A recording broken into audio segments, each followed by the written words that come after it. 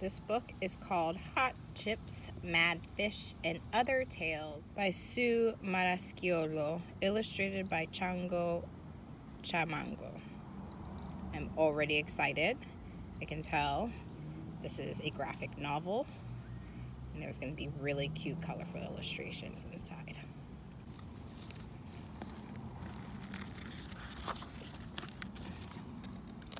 Here's the table of contents, so it already lends itself to almost a chapter book style.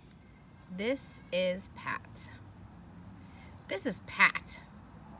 The pig sat on Pat. Get off. The dog sat on the pig.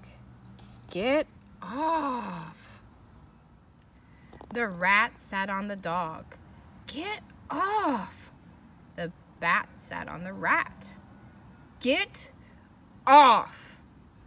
Pat bit the pig. Then, bye-bye, everyone. This is funny.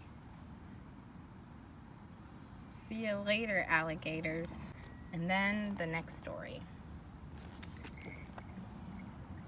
Thank you for allowing us to share this awesome decodable graphic novel, Sue, and we hope you guys pick up your own copy for any of your early or struggling readers. This would be a great read. Those are Korean cucumbers, those over there, and then some bell peppers from the grocery store. Just transplanted the seedlings that I showed you guys last week, and also threw in some mammoth dill seeds all over the place. Well, I'm hoping those are mammoth dill little seedlings. And over here, some transplanted teddy bear sunflowers and grocery store garlic in there. Yeah, let's see, can you see it? Oh yeah, right there. Just a small clove that I was too lazy to chop off. Look at that one.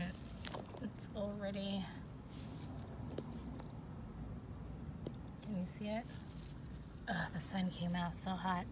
It's already bearing some greenery.